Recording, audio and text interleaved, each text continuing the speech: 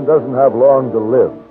If he learns the truth about his gold mine, it might be the end of him.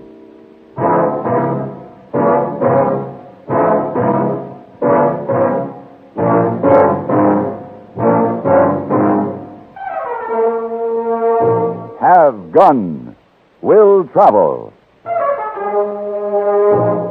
Starring Mr. John Daner as Paladin. San Francisco, 1875. The Carlton Hotel, headquarters of a man called Paladin.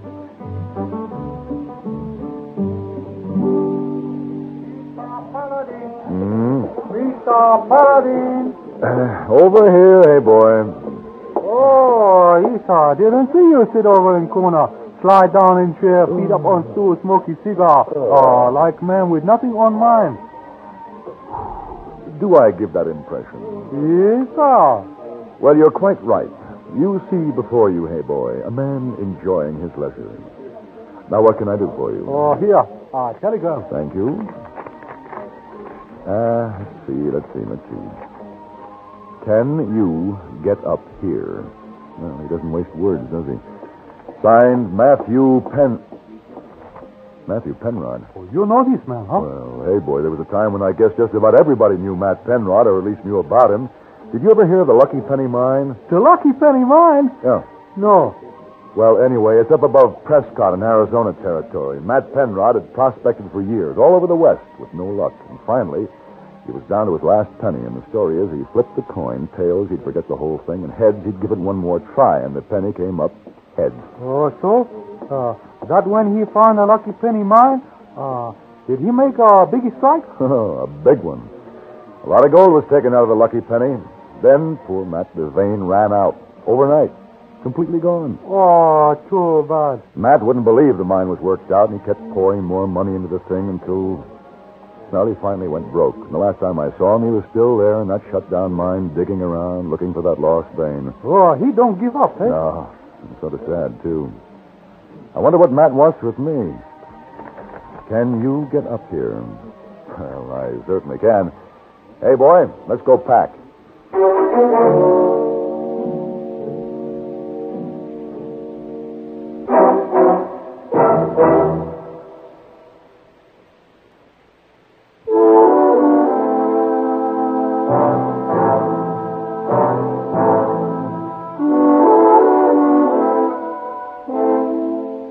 The last time I had occasion to visit the Lucky Penny, it was a ghost mine. So when I arrived, I was surprised to see smoke pouring from the smelter stacks and to hear unmistakable sounds of activity.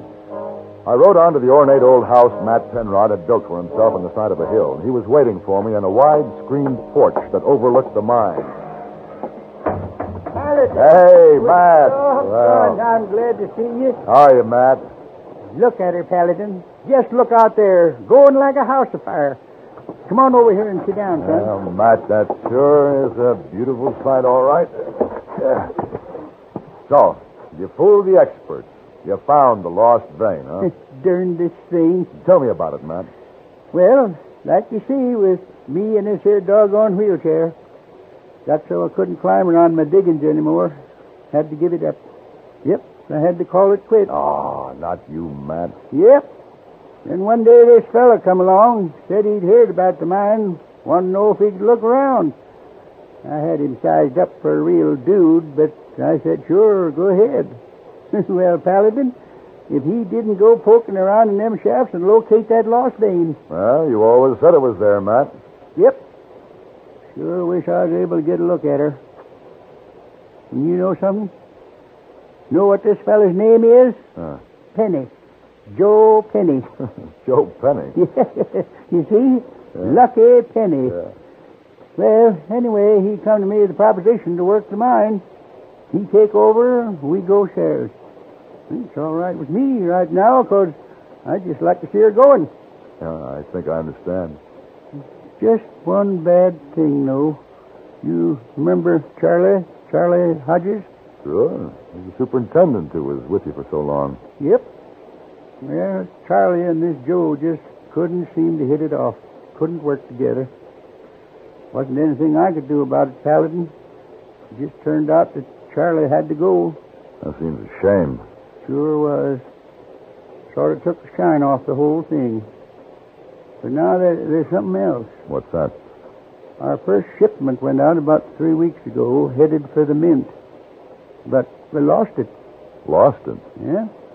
Between the mill and the railroad, they tell me. You mean it was held up, robbed? So they say. Have you called in the law? No, I don't want the law in on this. That's why I sent for you. It ain't so much I want to know who did it. I just have to know who didn't. And I want you to prove he didn't have nothing to do with it. Who? Charlie Hodges. Oh, Matt, surely you don't think that... No, of course I don't.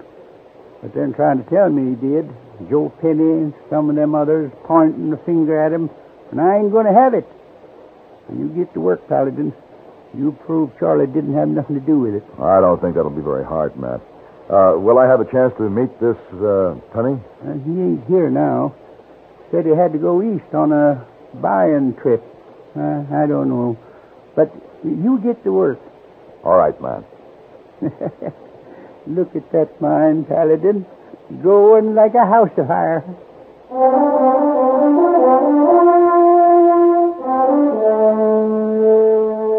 It was late in the day when I left Matt's house. But I decided to swing around and have a look at the mine. That wasn't easy. A high wall completely surrounded the place. I followed the wall until I found a gate. The sign said, "Keep out," but I somehow couldn't believe it. The gate was open. So I started through. That's far enough. Can't you read? Yeah? It says, "Keep out." That was your warning, mister. That shot was aimed over your head. If you show up here again, I'll send a bullet through you. I see. Understand? No, but I hope to. Very soon. Come on, boy.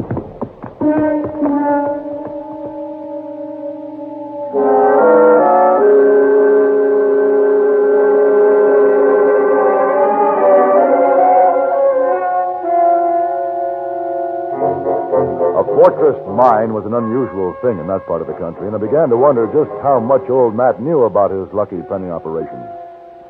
The hotel in town was musty from its years of disuse, but it was open for business, so I checked in and went up to my room. I tried to figure just where to start to prove that Charlie Hodges did not steal the Lucky Penny's gold shipment. Yes? Paladin? Yes? Remember me? Charlie Hodges. I happened to be in town when you rode through today. I thought I recognized you. I'm glad you did, Charlie. Come on in. Thanks. I saw Matt this afternoon. Oh, what'd you think? He looks old, tired, but he's happy. Yeah, he's happy. Maybe after all, that's what's important. Well, go on, sit down, Charlie. Oh, thanks. Say, Charlie, Matt wants me to check that robbery of his gold shipment. Oh?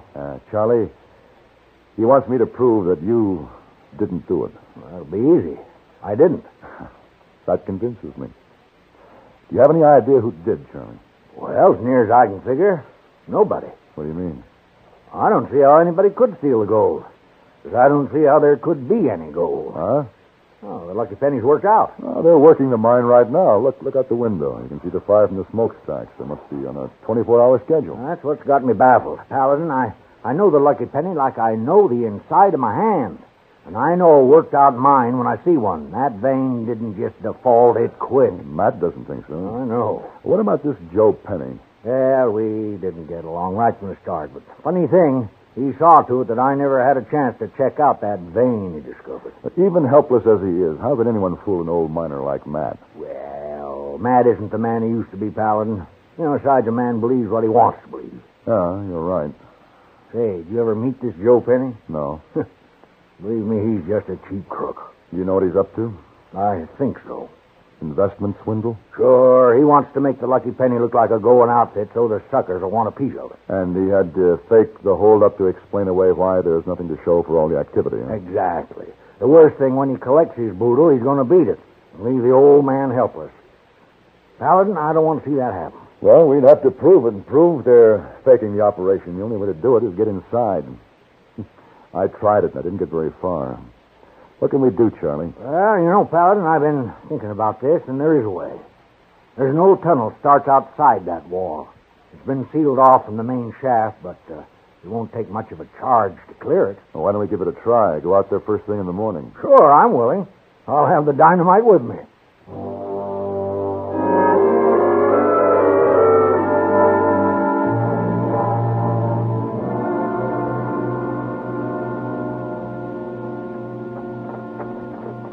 Now, how long since this tunnel's been here? Oh, a long time. It used to be the east portal before we abandoned it. I'll bet even Matt's forgotten about it. Hey, hold it. Here's where she's sealed off. Oh, give me that dynamite stick. Here. You got the cap? Uh-huh. When you find your spot, I'll fuse it. All right. Now, let's see. Well, about here will make her fall right. All right. Won't they hear the blast up there? Oh, not enough. You got her crimped yet? Yeah, I'm ready to go. All right, now get back a ways. You better get down on your belly. All right. It's a short fuse, Charlie. When you light it, move fast. Yeah.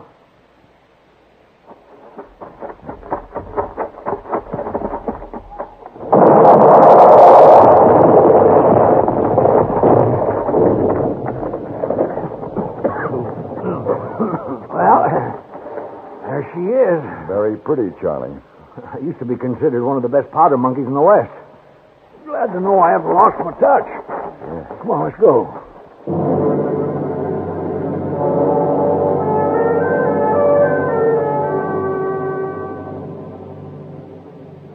I was happy to remember that Charlie knew the lucky penny like the inside of his hand. It was all a bewildering maze to me, but somehow we eventually reached the main portal and we were able to look out on the yard where the mill and refinery were located. Looks like we made a mistake when we figured to disguise ourselves in these miners' clothes. Those men out there look more like Barbary Coast riffraff. I see such a bunch of plug uglies. Look, all those that ain't in the poker game have rifles over their shoulders. Hey, you smell that? Yeah. What is it? It's chlorine gas. They got that refinery running full blast. Is there any way we can get over there? Yeah, if we can make it past those rifles, we can duck behind the slag dump and get around the back way. Come on. Take off that miner's hat. It makes you conspicuous. Oh. All right, come on.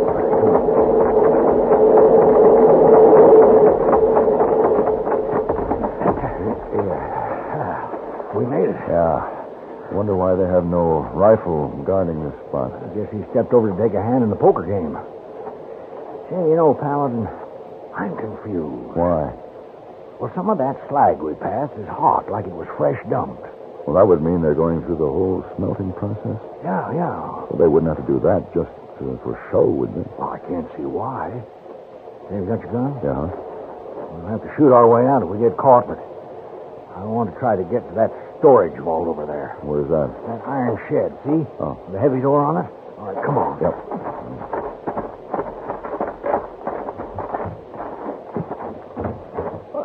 Hey, we're in luck. It isn't locked. Ooh, Charlie, look at that. Why, gold bars, real gold. Hey, Maxie, watch it! Oh, they've seen us. Do we shoot? No, better to run. Follow me.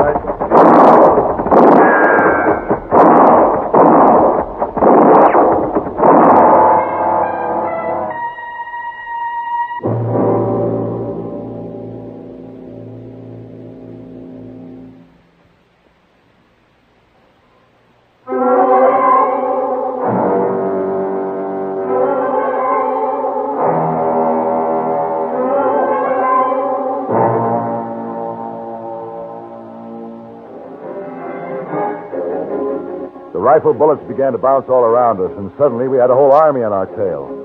I kept my eyes on Charlie's feet and ran around a slag dump, across the yard, and into the mine shaft. And then it was dark. And I followed the sound. We climbed up, slid down, twisted, turned. All right. We can stop now. It's taking a while to find us here. I used a shortcut. You mean you actually know where we are? Yeah, number 3 shaft. There's some storage chambers here, powder magazine, tools, things like that. You suppose we could find a lantern? I think so. Supply chamber's right down here. Hey, Paladin, that was gold, wasn't it? It sure was. That lantern should be here. You really know your way around this lucky penny, don't you? Yeah, I thought I knew all there was to know about her, but she kind of got me baffled now. Wait, here's one. Wait, I'll light it up. Need any help? No. There we are. That's cheerful. Say, Paladin, What? look. This is general storage. What do you know about that? Why, there must be tons and tons of that stuff piled up in here. Gold watch case, gold ring, Gold loving cup and gold chain. gold spoon. Hey, look at this. Gold tooth. Oh, Hey, you know, Charlie, all of a sudden the operation of the lucky penny isn't quite so baffling. it is to me. I sure have to hand it to Joe Penny. He had quite an idea. Well, if you get this, you tell me, will you? The way I see it, Joe is using the lucky penny to fence stolen gold. This must be sort of a clearinghouse for gold loot from petty thefts and robberies all over the country. Joe buys it cheap, runs it through the smelter, comes out legitimate. Nice, clean gold bars, acceptable to the mint. What do you know about that? You think that's it, huh? I'm sure of it. He's pretty smart. Yeah, maybe not so smart. He got found out. Yeah, we found him out, but right now we're in this mine with a whole army of his riflemen after us. We may never have a chance to prove it. I don't want to prove it. Why not? Well, you know and I know that old Matt hasn't got many days to live. Can you imagine what it'd do to him if this story came out? Well, you're right, Charlie, but we can't let them keep this up. Let's just spoil their little game. Scare them off. Run them out. Paladin, the powder magazine's right over here. Load up with as much of the stuff as you can carry. We can start here with general storage.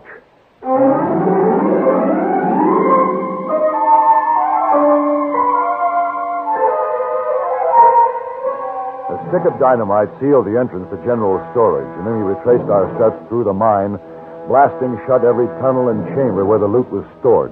The noise echoed and re-echoed, and the whole hill began to shake. And when we reached the portal, we saw the riflemen in full retreat across the yard.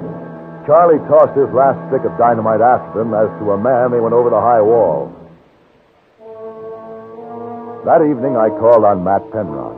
I merely assured him that I was convinced beyond any doubt that Charlie was innocent. And I sure thank you, Paladin. Of course, I knew Charlie never done it, but I just had to prove it. I sure wish Charlie had considered coming back to the Lucky Penny. Matt, what about this Joe Penny? Oh, I had notes from Joe. That buying trip he went on, he ran into some sort of difficulty. He's going to be detained a long time. 2 to 5 years, he said. Oh, I see. Well, I think Charlie would be happy to come back. Be worth his while, the way things are popping at the mine. Guess I'm a silly old man, Paladin. If you don't know what it means to me to sit here on my porch like this, hearing them sounds at the Lucky Penny, like this morning. Yeah, seems kind of quiet tonight, though. But this morning and all that blasting going on, yes, sir, Bob, I could tell things was really a-humming. That's right, Matt. Things were really humming.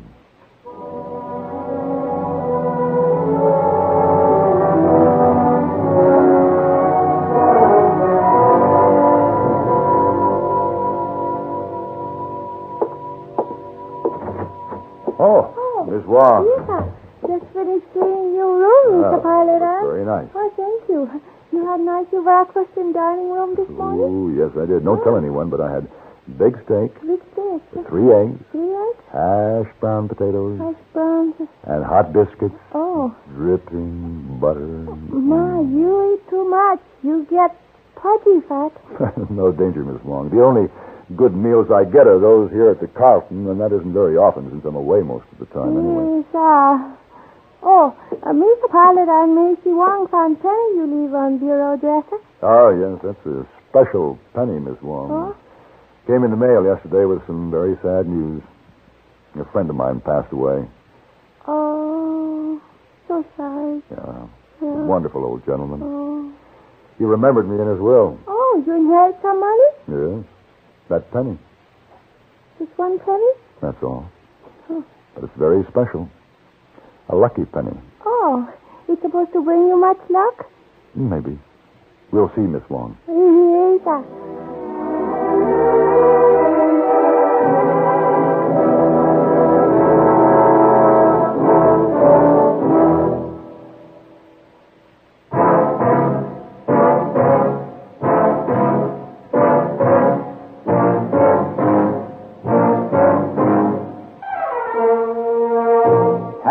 Gun Will Travel.